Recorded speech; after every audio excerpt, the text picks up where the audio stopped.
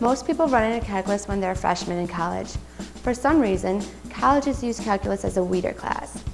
It's sort of like how girls have certain little tests guys must pass to get to first base. Isn't that frustrating? There you are feeling great about being accepted and thinking you'll be able to do it.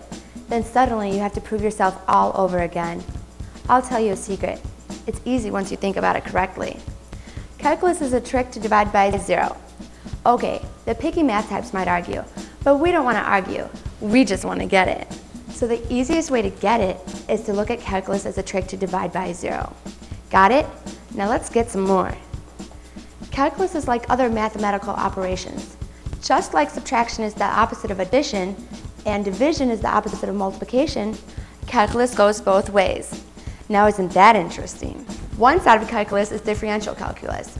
The other is integral calculus. Integral calculus is the easiest to understand. That's why colleges teach it second. See what I mean about those little tests to see how far you'll get? But don't worry, we'll go all the way. So what is integral calculus? Integral calculus is a way to calculate the area under a curve. Measuring rectangles are easy. Simply multiply the width by the height. But for curves, you need integral calculus. Maybe it will help to look at some curves.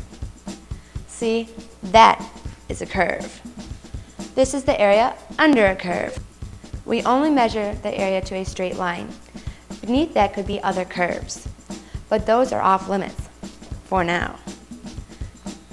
We could try to measure this area using rectangles, but you notice that it misses all these bits. You don't want to lose any of these, do you? If we use smaller rectangles, we get more of what we want. So if we use smaller and smaller rectangles, they eventually are zero width. This is what I meant by saying it is a trick to divide by zero. See, you fill in the whole area. When we add up the areas of all the zero width pieces, we integrate the pieces, and that is the area under the curve.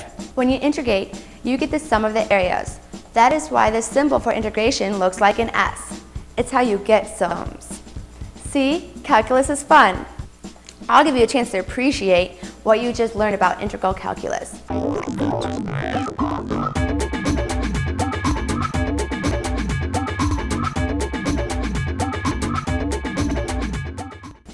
Okay, now are you ready for more?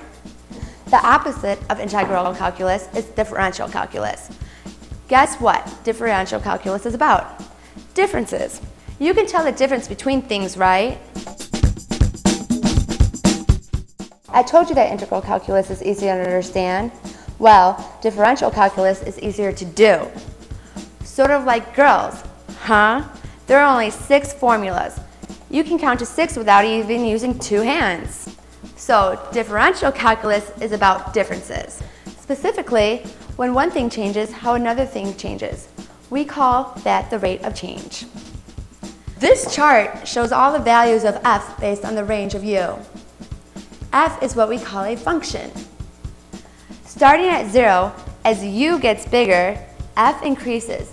That's a positive rate of change. We can see that f increases until u gets to be this big. Then f stops increasing and that starts decreasing. That's a negative rate of change. Let's look at a real-life example. What can we use demonstrates rate of change? I know. Gravity. Isaac Newton created calculus to be able to figure out gravity. He needed a way to track heavenly bodies moving in space. Following Newton's example, let us look at a body moving in space. This isn't mindless misogynistic fun. Let's graph the motion over time. If we start here and move this direction this much, it goes up this much. If we continue to move this direction, the same amount it goes up. Then at this point, it starts slowing down until we get to this point when it stops going up. The rate of change is 0. Now if we keep moving this direction, the curve starts going down. In a nutshell, that's calculus. To get all the formulas, go to our website, www.howtodogirls.com.